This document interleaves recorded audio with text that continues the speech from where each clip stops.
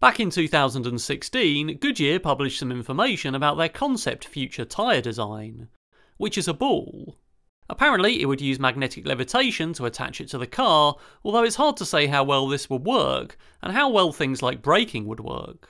Ball wheels would have several advantages, such as allowing the car to move in any direction to make manoeuvrability easier, and allowing the tyres to be reoriented to spread the wear evenly over the surface. But how practical would it be to have wheels that are actually balls?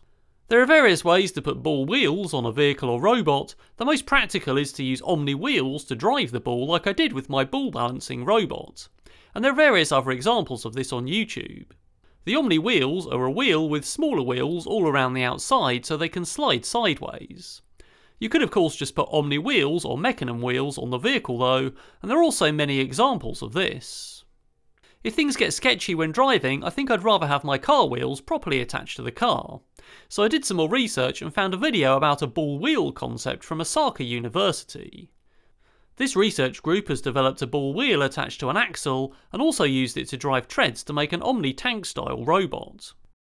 The design looks like it's just two hemispheres, which can both rotate freely and independently, attached to an axle which would be driven by a motor.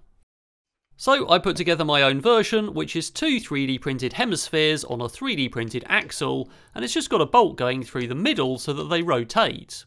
I'm going to put some marks on each side so we can see that they rotate independently.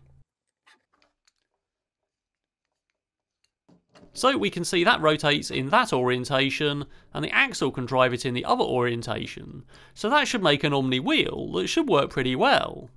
But what happens if we try and drive in this orientation and rotate the wheel?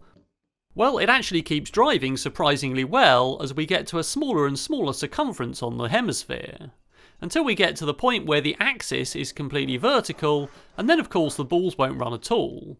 Now I do have a hole in each hemisphere on the end of the axis, which is where my bolt head is, but even if it were a complete sphere, it still wouldn't run well with the axis in that orientation.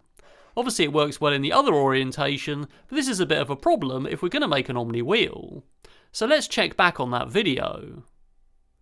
Yep, we've definitely got our hemispheres which rotate independently, and they're fixed to the axle in the same way. But what's that on the end of the axis? Yep, it's a wheel. So let's imagine I've got a wheel attached to each hemisphere, and I've just put a bit of blue tape on now to show the orientation of the wheel. So obviously that wheel is going to have to be oriented with the axle so that it actually runs in the right direction, because as those hemispheres rotate the wheel would get misoriented and then it wouldn't run in the right direction anymore. So we have to basically make sure that the wheel is attached to the axle and the hemisphere rotates around it. But before we look at that, it's time for a quick ad from the video's sponsor, which is PCBWay. PCBWay provide both PCB manufacture and PCB assembly under the same roof, so you can get them to solder the components onto your PCB as well as make the board. And they'll do surface mount and through-hole assembly. PCBWay have also launched new CNC services, including online CNC machining, sheet metal fabrication, 3D printing and injection moulding. PCBWay's CNC machining services include a wide range of materials, including aluminium, stainless steel and various plastics. If you don't see the material you like, you can also choose from custom materials. Check out the PCBWay website to browse through a variety of finishes and get a quote. PCBWay manufacture all sorts of boards, including standard fiberglass PCBs, but also aluminium PCBs, flexible PCBs and rigid flex PCBs, which are part rigid and part flexible. Prices start at $5 for 10 standard PCBs and $30 for 10 PCBs with assembly, but new customers can get $5 credit so you can get 10 PCBs for free the first time you order.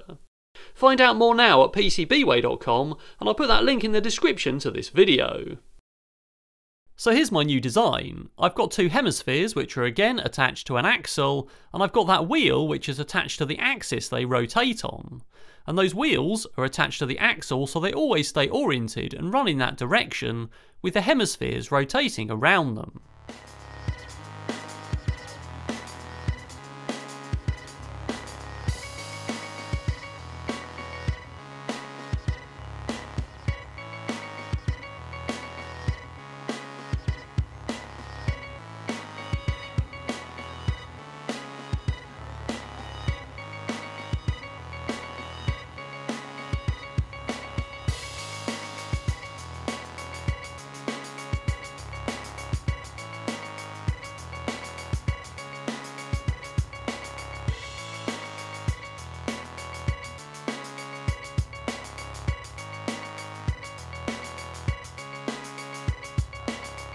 Thanks to 3D Fuel for the filament for this project and lots of other projects, so check out my channel for more 3D printed projects and check out 3dfuel.com.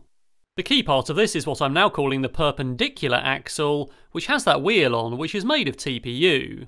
And of course that will be oriented with the main axle, so that wheel always drives in one direction.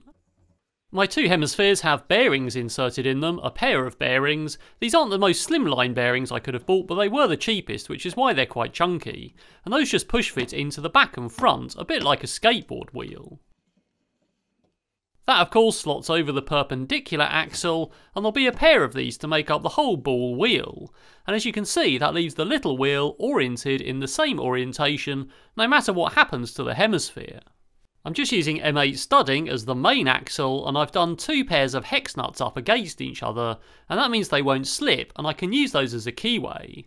And those fit neatly into the perpendicular axle. A pair of those perpendicular axles get screwed together, and that means that shaft is nicely fixed, provided the hex nuts don't come undone, which they shouldn't because I did them up really tight. That'll allow us to drive the axle in the future.